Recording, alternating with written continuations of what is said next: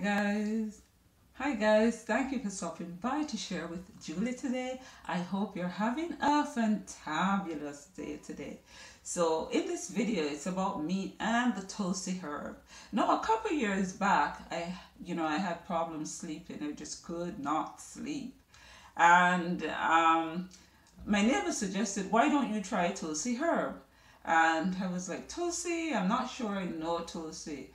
And he says, because the thing is, some herb that we know as one thing in Jamaica, it's called something else in Barbados, and in Guyana, it might be called something else. It's not so the case with all the herbs, but some of the herbs, that's the case.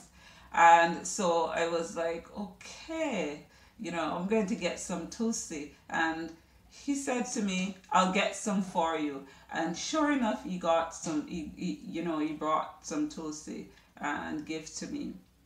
And I made tea with it. I just, took a piece, I, rinsed it off and, put it in my mug, pour some hot water on it and just let it steep. Because I don't put sugar or sweetener in my tea. I just drink the herb as is. And sure enough, it worked. It worked. It helped me to feel relaxed. It helped me to, feel calm. And, I loved it. And so if you are someone who is experiencing some kind of anxiety or,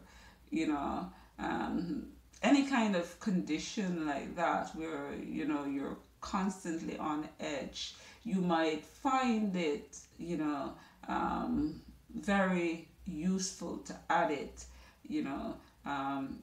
probably having some tea in the evening. I think the evening is best because if you're trying to work and so forth, it's not good to have it in the day because it, puts you in a state of relaxation and kind of sleep mode. So it's best to have it in the evening. So you can try Tulsi. And I will say this also, always get to the root cause of the problem. What is causing your stress? It could be physical stress, psychological, emotional stress. What is it? Find out what is the source of your stress and address it, And another alternative to Tulsi could be the black Jamaican peppermint, valerian, hops. These are some other herbs that could also, help you to feel more relaxed, more calm,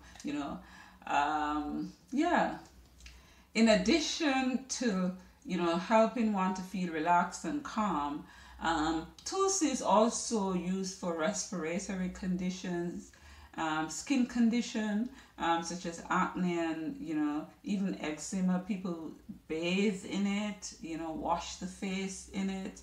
It's also used for cancer. It's a mild diuretic. You could use it, in an effort to try and cleanse the body. And so there are, different uses, a number of other traditional uses for Tulsi also. I hope you found this useful. Subscribe to my channel, like and share my videos.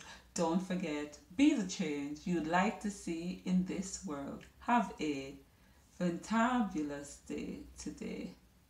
Ta-ta.